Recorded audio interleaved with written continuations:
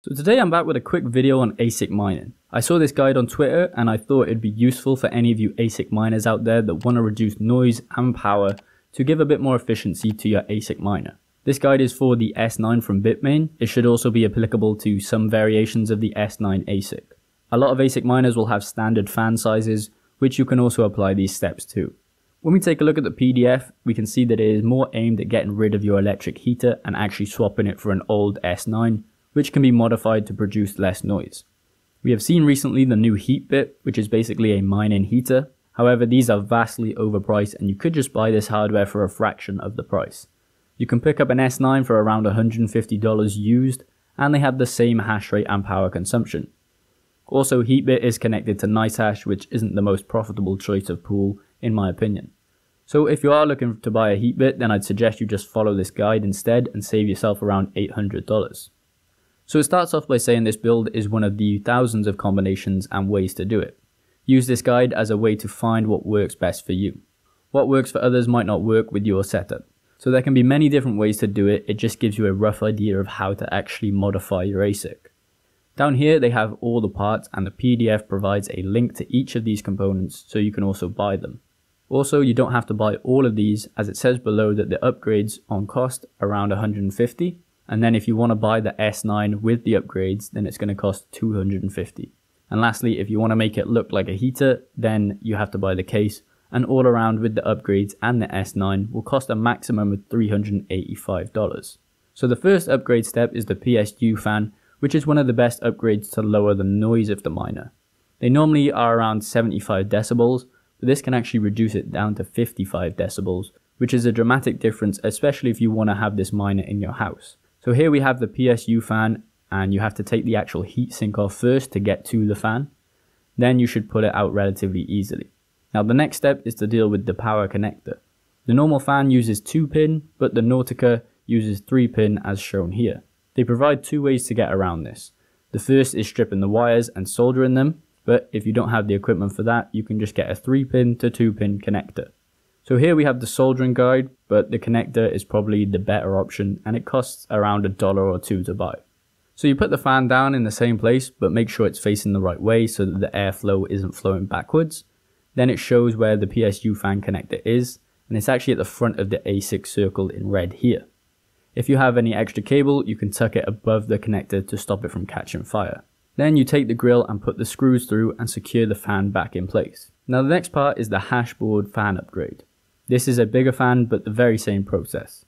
So you take the fan off the front end to expose the hashing boards, and then for this upgrade you need an actual adapter from 140mm to 120mm fan, so that the fan fits over the previous one. You can get these relatively cheap, but you could also search for 120mm silent fans, but these ones from Nautica are probably the best out there for the price. And again, the connectors are going to be different. But this time all you have to do is take the old connector off and swap it for the new connector wires. Make sure that you take a picture of the wire layout before putting them on, otherwise you'll put them in backwards. Next step is to screw on the fan adapter, but one thing that you need to be careful of is not to screw into the hashing board. Either screw it slightly above the board, or you can measure it and just cut the screws to the correct length. Then attach the fan to the adapter and plug it into the power board. Again, make sure that the fans are pulling air through instead of pushing it out. These two upgrades are probably the most valuable ones in this guide and really easy to do. To set the fan speeds and power, you can edit it in Brains OS Plus. It's a very easy procedure and there's loads of guides out there on YouTube on how to do that. They list here their favorite S9 settings. The power is considerably lower at 650 watts and the fans aren't on 100%. Now if you wanted heat out of this machine, as the kind of guide describes for this machine, you could lower the fan speed to allow it to heat the air a bit more before pushing it out. This gives a chip temperature of around 80 degrees, which is fairly normal. Then it claims that the noise level will be around 45 decibels, which is significantly lower than the standard 75 decibels of the normal S9. To give you some measure, 45 decibels is slightly above GPU mining noise level, so it's not really anything too loud.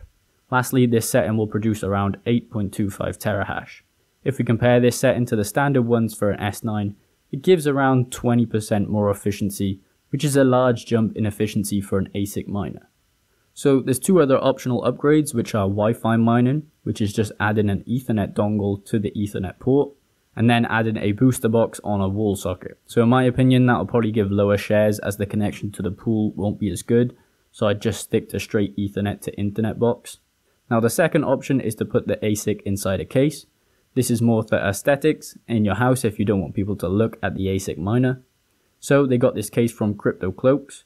All you have to do is put the PSU first and then the ASIC goes on. But remember to put the intake fan at the bottom so the hot air can flow out the top. Then add the top parts and it should be all good to go. Lastly, they provide a bunch of results and testing for the ASIC. So we have here the control test, which shows the stock fans with no upgrades. Then it tests a bunch of different combinations across the boards. The first couple of lines at the top don't really show much data. As you go down, they provide more data. I think this is because at higher watts, the chips can't be read as they are higher temperatures. But they keep lowering the watts until they hit a sweet spot at the bottom, which is around 700 to 500 watts. They're all having very good temperatures at this watt range. They also have good efficiency and very low noise output. Now I don't really want to dive too much into this data, but I believe that this result right here is probably the best so far. But even in the lower watts, it will produce good efficiency and air temps to actually act as a heater as this guide is supposed to be. So I'll leave a link to the PDF in the description below and a link to the results page if you want to look further. I hope this has helped you guys out, and if there's any questions you have regarding the process, please leave a like and comment below and I'll try to help you out. Like the video and subscribe for more content like this.